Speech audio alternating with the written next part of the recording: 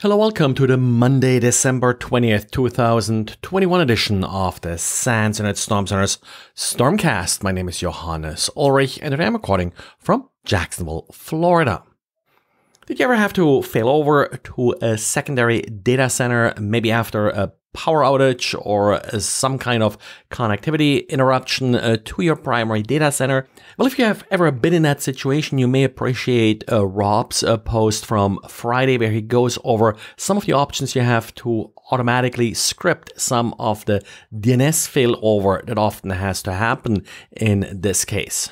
I've used DNS to fail over between data centers many times in the past. I always liked it because it's relatively cheap and easy to do. And these days, most of the cloud providers that you're likely using to host DNS do offer APIs to make this change relatively easy. So Rob has some sample code for you. I've also noticed that there are a number of Python modules out there that make this kind of scripting easier for different DNS providers, and even some that sort of have a generic basically API that then can be used with various cloud-based DNS providers. And they provided this weekend a quick update to an older diary of his that dealt with the version numbers that you're finding in Visual Basic for Application Office documents. Well, there's a new version number for Microsoft Office version 2021. It's Bravo 5.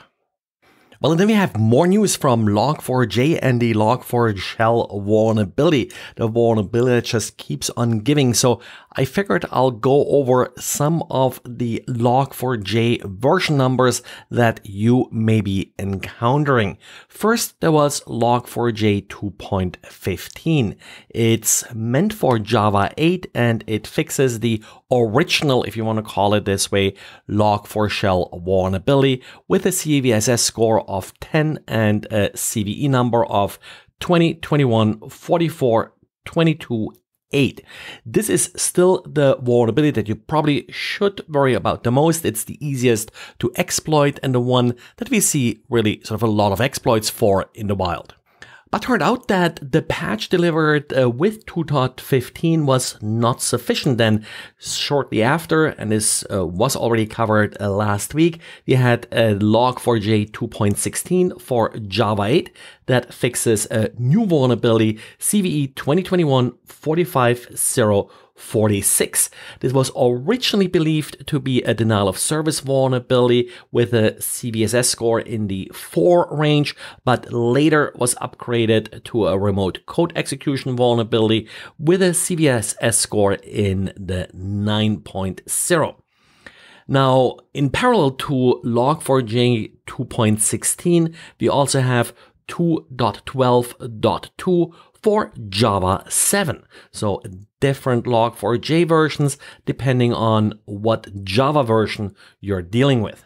But well, we are not done yet. Now on Friday, I believe it was, we also had Log4j 2.17 for Java 8 that fixed yet another vulnerability.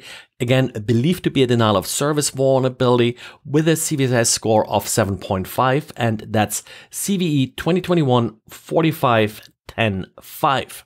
So at this point, if you're running Java 8, the latest and greatest version of Log4j is 2.17. If you're running Java 7, the latest version is 2.12.2. The real question is, well, how important is it to update from 2.15 to 2.17 if you already fixed a bunch of systems? Should you rather focus on the ones that are not up to 2.15 yet? Well, my advice would be yes, 2.15 fixes the majority of the problem. In order to exploit any vulnerability that was left behind in 2.15, you actually need to use a non-standard logging configuration. I have no idea how common this is. or how easy it is to figure it out for your particular application. So if in doubt, if you haven't updated yet, definitely go straight to 2.17. If you still have a lot of systems to patch, well, leave the ones that are at 2.15 alone for now, and but continue to move forward with 2.17, and then later come back and patch the remaining 2.15 or 2.16 systems. To make this entire thing even more interesting, there's also an interesting blog post that's actually not really surprising, but a lot of the patching effort focuses on network reachable applications, basically servers. But clients, of course, are vulnerable as well. And there's an interesting blog post, and I'll link to it in the show notes, that outlines how this vulnerability could be exploited by a user visiting a malicious web page. That malicious web page does then use WebSockets in order to trick the Log4j vulnerability on the client. And then, of course, the same remote code execution dance can start as on server applications that are using Log4j. And I'll say it again, keep good notes. I doubt this is really over yet, so this will stick around for a while. And sometimes after sort of initial flurry of activity, vulnerabilities like this lay a little bit low, and then a few months later or so, you may see another Log4j vulnerability. So keep good notes. Well, and that's it for today. Sorry for spending so much time on Log4j again, but well, I guess that's the times we're at. Don't miss all the other things happening in your logs, whether or not they're collected with Log4j or not. Talk to you again tomorrow. Bye.